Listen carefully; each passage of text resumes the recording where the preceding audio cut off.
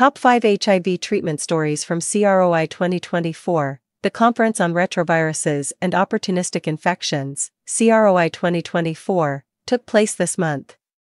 Researchers presented work on new and existing HIV treatment options. Here are some of the highlights. In a large clinical trial in Africa, injectable HIV treatment proved as effective in maintaining viral suppression as standard oral antiretroviral treatment. The regimen used was the integrase inhibitor cabotegravir and the non-nucleoside reverse transcriptase inhibitor, NNRTI, rilpivirine, which is already approved for use in Europe and North America. The study recruited 162 participants in Kenya, 106 in South Africa, and 244 in Uganda, and they received either the injectable treatment every 8 weeks or the standard oral treatment offered in their country.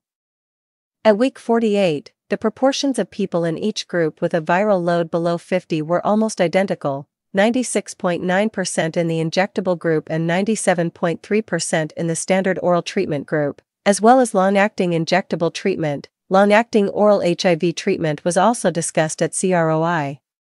Study results showed that a once-weekly oral regimen of lenacapavir and islatravir can keep HIV suppressed as effectively as daily pills. Lenacapavir, from Gilead Sciences, is the first HIV capsid inhibitor, and islatravir, from Merck, is the first nucleoside reverse transcriptase translocation inhibitor. A Phase 2 study enrolled 104 adults with HIV who were taking daily Biktarvy, bictegravir/tenofovir alafenamide/emtricitabine, and had a suppressed viral load. The participants were randomly assigned to either continue taking Biktarvy or to switch to taking 2 mg islatravir plus 300 mg lenacapavir pills once a week. At 24 weeks, both groups had the same rate of viral suppression, 94.2%, after accounting for 5 people with missing data. 2 other antiretrovirals with the potential for once-weekly oral dosing have undergone Phase I studies. -8527 Malawian Quachas, a new nucleoside reverse transcriptase translocation inhibitor, is being developed by Merck as a once-weekly drug for HIV treatment and a monthly drug for PrEP. The second antiretroviral, GS-1720, is a once-weekly integrase inhibitor taken orally, being developed by Gilead Sciences. Several presentations at CROI 2024 addressed whether HIV is starting to develop resistance to the integrase inhibitor dolutegravir, one of the most widely used antiretrovirals in the world.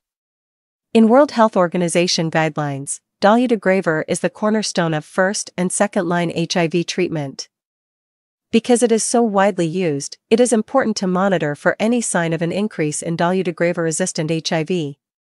The conference heard that significant dolutegravir resistance is still uncommon, but it has become more common, and certain groups, including children, seem more prone to it. A retrospective cohort study in the US reported that switching to an integrase inhibitor around the time of the menopause was associated with accelerated weight gain in women with HIV when compared to premenopausal women with HIV.